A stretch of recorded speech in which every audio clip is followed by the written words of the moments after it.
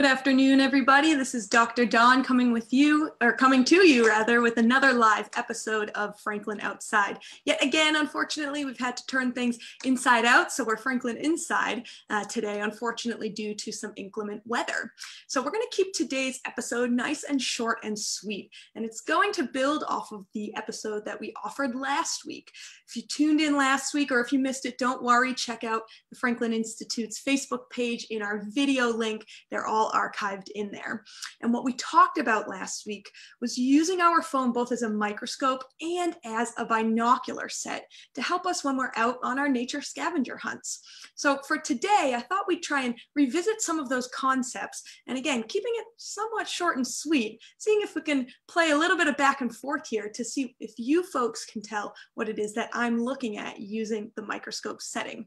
So before we get into that, let's revisit how we used our phone as both a binocular set and as a microscope. Remember, it was using lenses, specifically convex lenses. And what we've done to zoom in far away, to use our phone as a binocular, to zoom in and take that really, really close-up photo, is to actually put our phone up to the binocular set. And you'll remember we had some trouble with that when we were live last week. So what I've gone ahead and done is I've done a little scavenger hunting on my own to offer up these photos for you. So I'm going to pull up my phone and you can see me in two different cameras. Hello world, hello world. And what I'm going to do is share some photos that I took on a nature scavenger hunt this past week using my phone and then using that binocular trick. Remember, if I wanted to zoom in closely, I held up my phone right to the eyepiece of a binocular. So it's getting a little bit dizzy here with the two cameras, so stick with us. What I'll do is I'll share a photo. So I'm just going to pull that photo up right now on my cell phone. There we go. And I can see that now, and hopefully you can as well. Now, what you're looking at in that photo is just a beautiful tree in the distance, right? I'm about 100 feet away from that tree, and I tried to zoom in to see a woodpecker that I could hear. Remember, I use all of my observational skills, not just my eyes, but also what I can hear when I'm out in the woods. And I wanted to snap a photo of it. In the dead center of that photo, at that bare branch area, is where the woodpecker was, and I could hear him, but I couldn't see him. So I had to use this binocular trick to zoom in to see him. So there's as close as I could get using my phone. Now we're gonna switch. I'm hearing that we're not seeing any photo. Well, that is unfortunate. Let's try one last time. New technologies, as always, we're making it work here on Franklin Outside. Oh, it looks like there was a bit of a delay, but then it came up. So hopefully you folks at home can see this tree that's off in the distance. Perhaps there was a little bit of a delay there. I can see it here. Hopefully you can as well. So now, like I said, I'm going to switch to that other photo view, what it looked like through the binoculars. So I'm going to stop that share again. I'm going to pick this second photo to share with you now. Okay, and while that's loading up, it sounds like you folks at home might have a little bit of a delay, but what you will see in just a moment is a beautiful woodpecker that's, again, at that top of that tip-top tree. It says that you're seeing that photo there. Excellent. I'm not lying to you, I swear, pinky promise.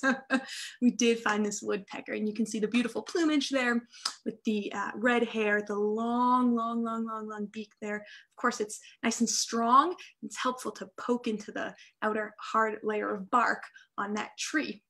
And this is using the same phone to take photos. Remember, initially I was just using my phone. I could only see very, very little detail of the top of the tree, but here I've held it up to my binoculars and I've been able to take a pretty detailed shot. So I'm really pleased about that, and I hope that you folks try that out as well. Okay, so let's go ahead and stop sharing that and stop that video there. Great. Now we're going to revisit the other way that we said we could use our phones, and that's as a microscope. So if you remember, we used a very teeny tiny lens, remember that convex lens, that I took from a little laser pointer. And these are common little household items you can find at the pet store, at CVS. We use them for the dogs here at home. Many of you cat owners will be quite familiar with the laser pointer. You can pop the laser pointer out from the very, very the lens, excuse me, of the laser pointer out and use it to help use your phone as a microscope. So what I've done essentially is build myself a microscope. So I had to get creative here. Remember, unfortunately, we can't go to work just like you folks at home, but we do have some materials lying around, and I happen to consider myself a little bit handy. So I've actually built myself a microscope here. So let's walk through whatever the heck I'm looking at. So I have myself a little extra piece of shelf downstairs, and I cut into a small rectangular piece here, and I've threaded some bolts through it. And on top of those bolts, I've cut some plexiglass pieces. So it looks like a pretty impressive little homemade microscope stand, doesn't it? We can provide the link to this. I don't suspect that most of you folks at home will want to go to the nerdy lengths that I went to for this, though you may, and we're happy to provide that resource. So there's just two things that I want to point out on my homemade microscope before we actually start using it. The first thing is this little tiny spot right here. And I'm going to zoom in on that using my phone in the other camera view in just a moment. I've actually inserted that laser pointer lens inside of a small hole there. So that's what we're using to zoom in on the sample. And the sample will be sitting on this lower piece of plexiglass here. I can adjust that using a fun little wing nut here. So I can move what's called the stage up and down. So that's to help focus in on what it is that I'll be looking at. You may have also noticed that on the base there's a small hole drilled. What I'm going to do is use a little flashlight on the base facing upwards through my sample to help illuminate what it is that we're looking at. So let's pop that guy on. I'm going to place that inside the microscope stand. And we're going to start looking at some pretty cool samples. Now, the first one I would love to talk with you about, and then I've got 4 other samples. And I don't want to reveal what they are too quickly. And as I'm loading this sample in, it looks like we have a question. Does it matter which way the lens is? That's a fantastic question. Thank you so much for sharing it. It does indeed matter which way the lens is placed. Now, remember I said that the lens was convex. So actually, if we rotate around the lens, it doesn't change whether or not it's convex.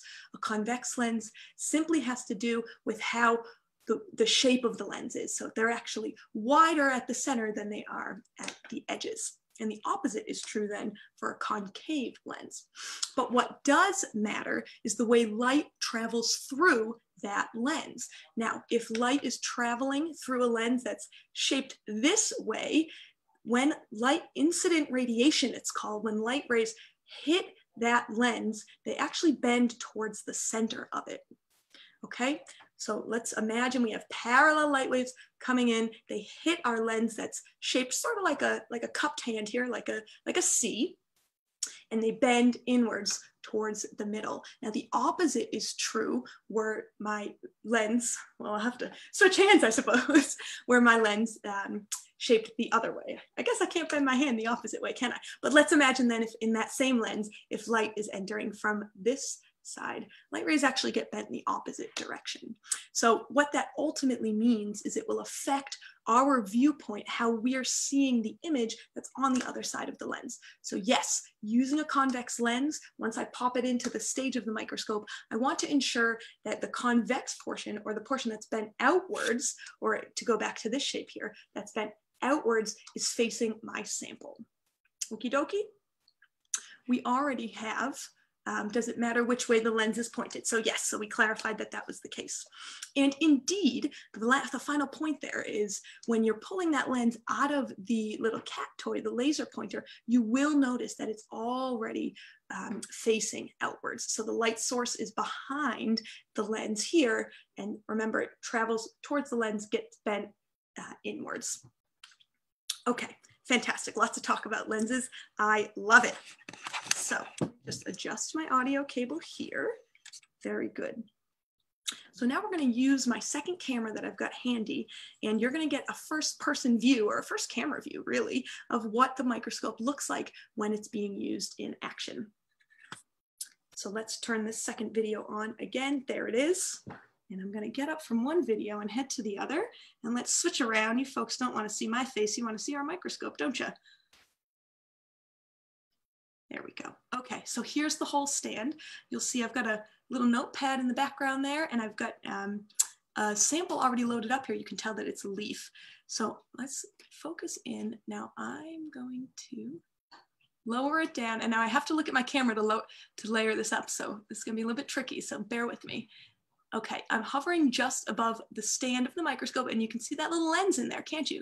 So I'm just gonna drop down my lens right on top. Gorgeous, okay. Alrighty, now before we go any further, we can already see this sample. Now you saw beforehand that it was a leaf, and we saw this sample indeed last week when we were testing out our microscope lens. What we're looking at there, we can't zoom in just yet, but we will in a moment.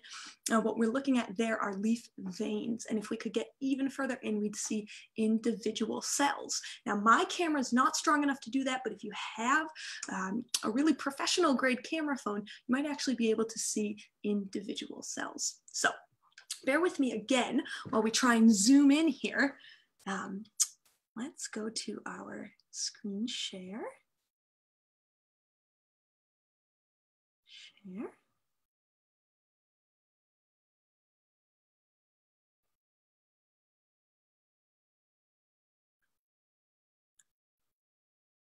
There we go. Are we zooming in on your camera? Yes, we are. Fantastic. We made our technology work. That is very satisfying.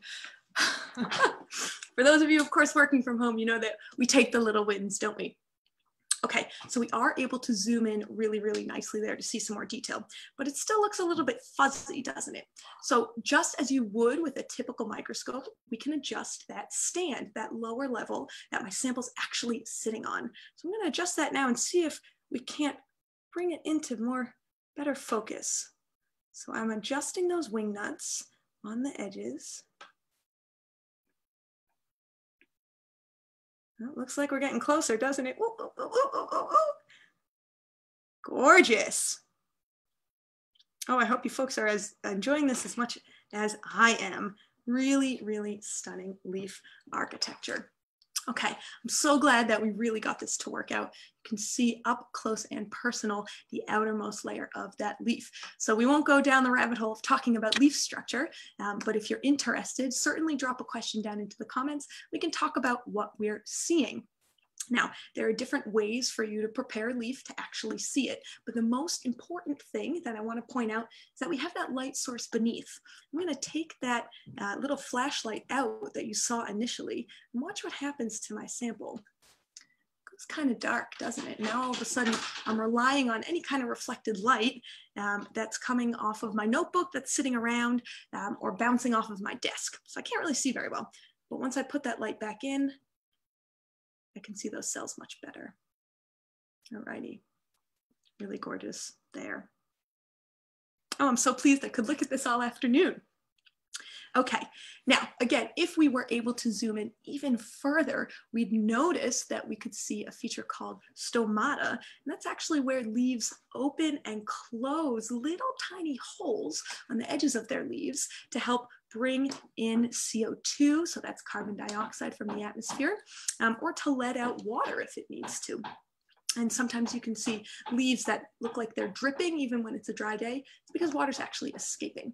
So those veins there provide space for the phloem and the xylem. And these are simply structures that allow the tree and the leaves to move around nutrients and water throughout the tree.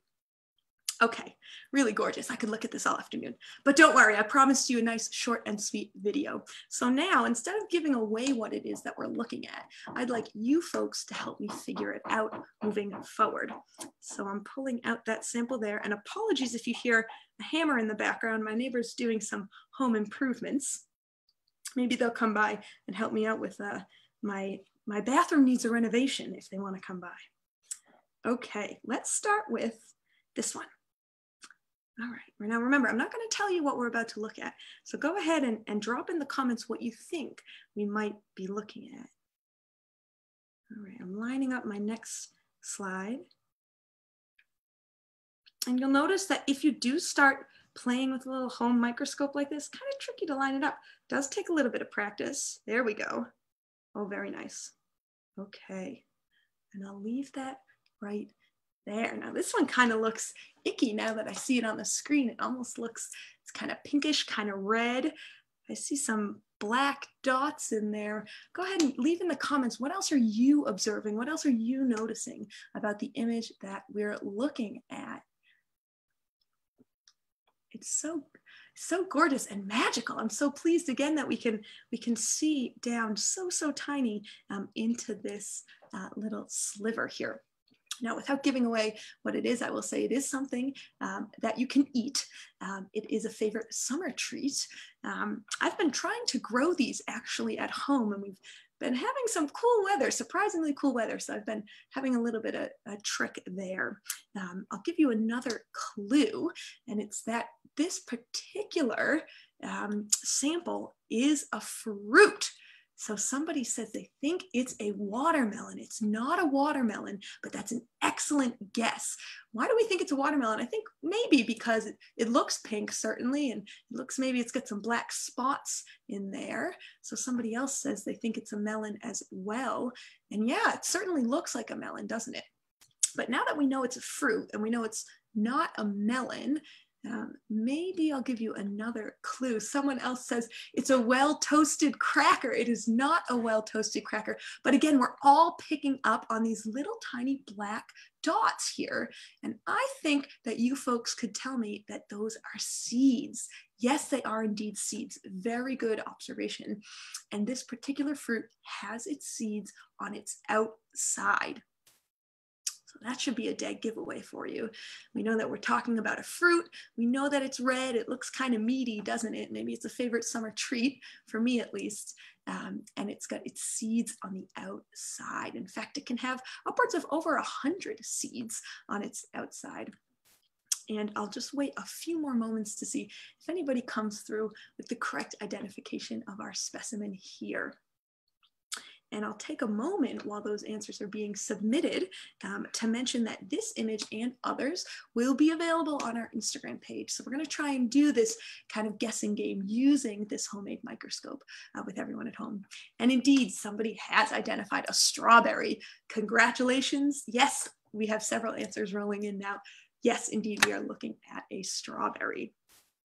Alrighty, now this strawberry slice, I actually had to very thinly pull off the outermost edge of the strawberry fruit so that it was translucent enough to allow the light through.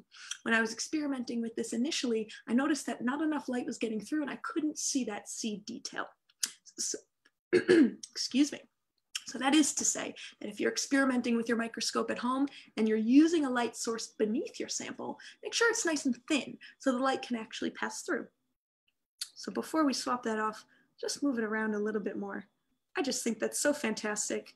And there's the edge of that strawberry slice. Okay, I could be here all afternoon, but again, I promised you short and sweet. Sweet, get it? For a strawberry? Okay, enough of that, Rachel. Let's try something else.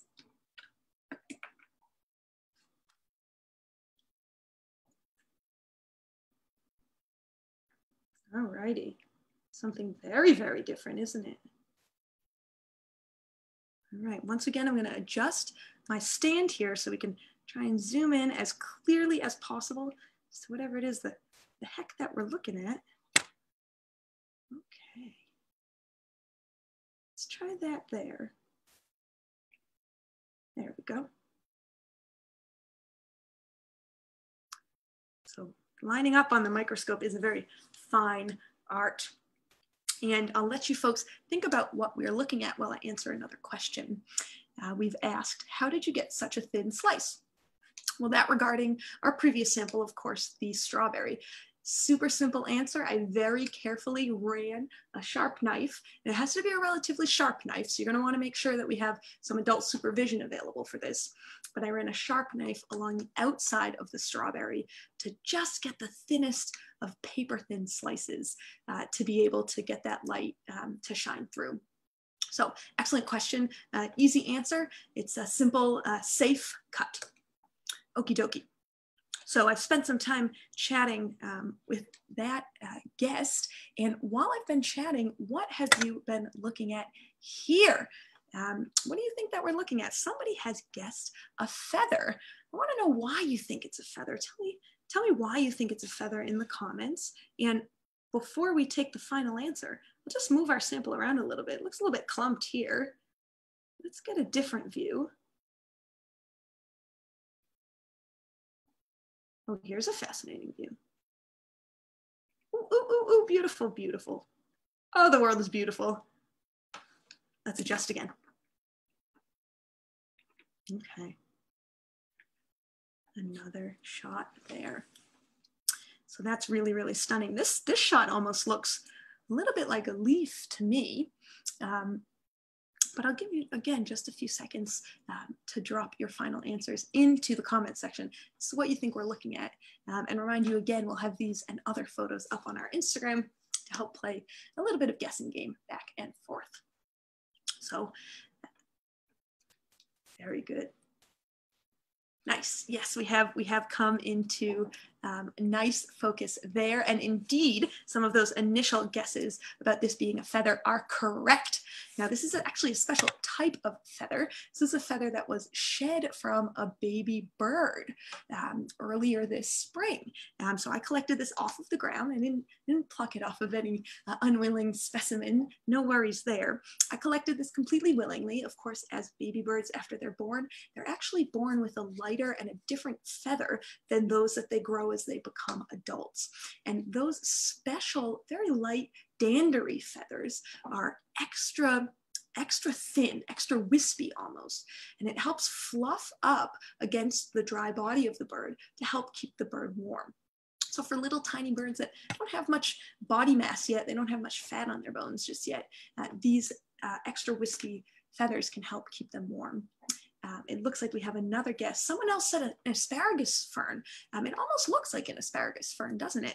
It sort of has that central stalk there with perhaps some individual blades coming off of the edges there. Yeah, and that's the amazing thing about using a microscope. Depending on the view that we're looking at and the very specific little angle, it looks like we can be looking at 10 different things. 10 different parts of one sample might look like 10 different things. So you really do have to move around a bit to find the precise spot you want to look at. And even as we move around, you can see more and more different views. Pretty cool. Okay, let's move to our next. Now this one, I have to warn you, for those of us that don't like to see clusters of things together, we are about to see a cluster of stuff together. So if it makes you queasy, you're not alone, makes me a little queasy too, but we are about to see something like that. All right. Again, I've got to see through two different phones here. There's my sample. Okay. All righty. And again, I'm going to adjust my stage up and down so I can get the perfect focus for you all. So let's see if I can look on the camera here.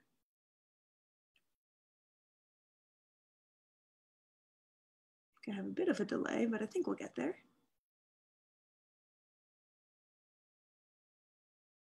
Now the trick to adjusting your stage, you want to make sure that you're moving incrementally. You want to make sure that if you're using these wing nuts, that you're turning them in the same direction. If you're not, your stage is going to end up crooked like this. And I speak from experience. I got a little crooked there, so that's why our angle wasn't perfectly flat. Let's keep going there. All right. Right about there, I think I'll leave it. This one's a little bit fuzzier than the last. Oh, there we go. A little bit fuzzier than the last. Okay. What the heck are we looking at here, folks? This one's kind of icky looking, isn't it? So I'll give you a clue before we dive into revealing exactly what this sample is. And this sample used to contain yellow petals, little yellow petals. This originates from, as I just gave away there, a plant, but not just any kind of plant, a pretty common weed, actually. Sometimes we like these in our yards if we're supporting a pollinator garden, for example, but often we don't like these in our yards.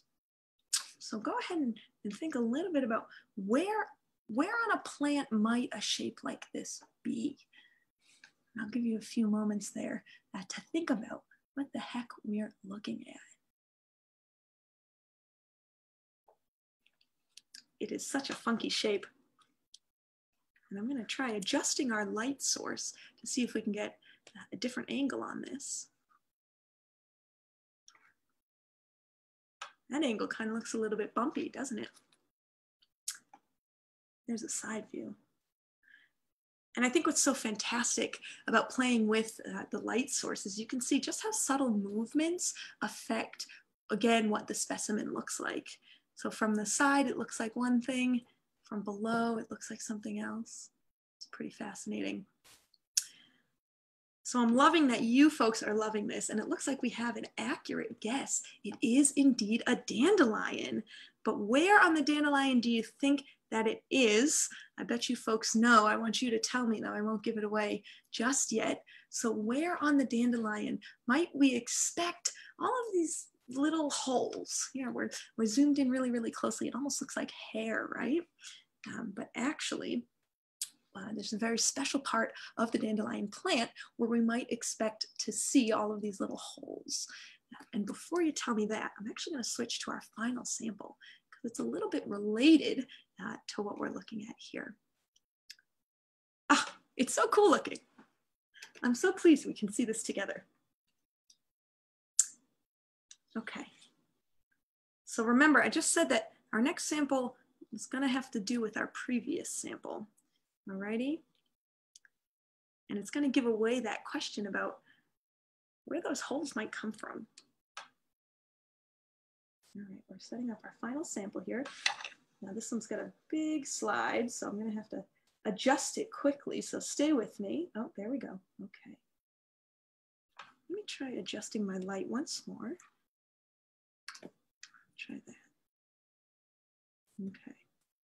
So this case, you can see I have kind of a thin sample here, and it looks like I can see the individual light bulbs almost on that LED flashlight beneath. So that makes it kind of tricky to focus, but we will do our best.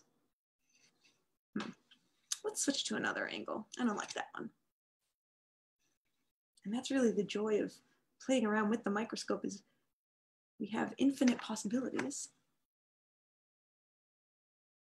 Here's a few. Looks like we have a cluster here. All right. Again, I'm going to try and play with that lighting so you folks at home can see it a little bit more clearly. And I think that actually is quite a good angle. So I'll try and stay nice and steady for you. I'm holding the flashlight there. Head post gentle breeze top of the stem. Yes, we have a bunch of guesses coming in. Absolutely. Our previous sample was the very top of the dandelion puffball. And that's what this sample actually looked like. So I've glued it here. I've made my own homemade microscope slide. You can tell how nerdy I am, can't you? That's okay. All the nerds are welcome at the Franklin Institute. Come and talk to me about it. This is actually that dandelion head that we were just looking at. And indeed, all of those individual looked like little puckered bits, didn't it? That's where the puffball stems actually stick into. And we can see one of those puffball stems here. And what that is actually called, those little wispy bits, it's actually called the pappus or papi in plural. And all of those little hairs, of course, help disperse the seed.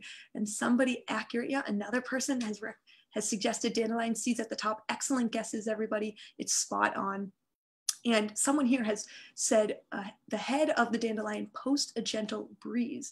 Now, it's actually these papi, these little wispy hairs, that allow seed dispersal to happen, and it is reliant upon the breeze. This is an amazing evolutionary advantage, and it's one of the reasons that the dandelion weed is so successful at dispersing to great distances, because the seed is carried for free, essentially. The dandelion doesn't need to expend any energy. It doesn't need to rely on any animals, doesn't need to rely on humans for planting it. Its seeds are just dispersed on the wind. And we're going to zoom in now to the opposite end to actually check out what that seed looks like. So this is the outside of that puffball. You can see those wispy bits. Now let's see if we can zoom in, follow its stem down to see where the seed is itself. So I'll adjust my audio cable there. I think I'm rubbing, maybe not. Still figuring it out here, folks. There we go. Stick with me. Thank you, thank you. Okay, so we saw those wispy bits, and now we can follow those stems, just like a sleuth, all the way down here. Okay. Now I'm going to try and adjust my light source. Well, that didn't do, did it? Let's try there. Okay, I kind of like that on the edge there. Now you're noticing a couple things in this image. And the first thing I think that's kind of distracting, isn't it, is that clear bit on the back of the sample, and it almost looks like spit or water. It's kind of gross. It's actually just glue. So that's not a part of the dandelion seed at all. It's how I stuck the seed to the sample slide that I'm using. So ignore that clear stuff that's in the background and look at what you see in the foreground. And I'm going to move my light source around. And in our final closing observations here, I want you to tell me what's surprising about the shape of this seed. So remember, we're on the opposite end of the dandelion seed. We saw on one end those wispy hairs that we like to call, they make up the puff balls. Sometimes you pick them up and you blow them. And here's what's on the other end of those wispy bits. Now I'm moving the flashlight around. I'm going to try and find the perfect angle to highlight the feature that I'm wanting you folks to see. And I think it's right there. I think it's right there. So tell me, do those seeds look smooth to you? I don't know, maybe at some resolution they do, but I think if we look in closely, we can see some really neat shapes in there. And someone has recognized, yeah, the seeds are really, really long. And that's another interesting thing about microscopy. Of course, we're getting up close, so it looks like the seeds are really big. I'm kind of cheating for you folks at home because I'm not telling the magnification power. And part of that is really, really important. Whenever we use the microscope, we want to know the image that we're looking at. We want to know something called the scale of the image. So if I were to show you this, you couldn't know if that seed was 10 feet long or if that seed was 10 millimeters long. So that's why we use the scaling to say how big the image is. And somebody has reported it has thorns. It sort of looks like a cat tongue. It does, yes. If anybody out there has been licked by a cat before, sweet kisses from a cat, sometimes it feels kind of rough, doesn't it? It's not smooth like a dog's tongue. For all my dog people out there, it is kind of rough, isn't it? And that's similar to the shape of our seed here. It has little thorns almost. Somebody says it looks like a caterpillar. I agree, it does almost look like a caterpillar. It's kind of long, and it has, again, those thorny edges, and some caterpillars do have that for a defense mechanism. But actually what these are called in closing here are barbs. Now barbs are really common features on a lot of weeds actually. And sometimes you'll go hiking. If you've ever been hiking in the woods, certainly in the mid-Atlantic and around Philadelphia, you may have emerged with little tiny kind of prickly balls that stick to your pants, right? And sometimes they can scratch us, but most of the time they're just a nuisance. That barb feature is the same type of feature that we're looking at here at the seed of the dandelion. And those barbs help the seed snatch onto passing materials, and it helps that seed then find an area to grow in. So of course you want an evolutionary mechanism that can disperse your seeds, blow your seeds to a new location to grow. You also want to make sure that you can get that seed down and into the ground to begin growing. And that's what the barb is for.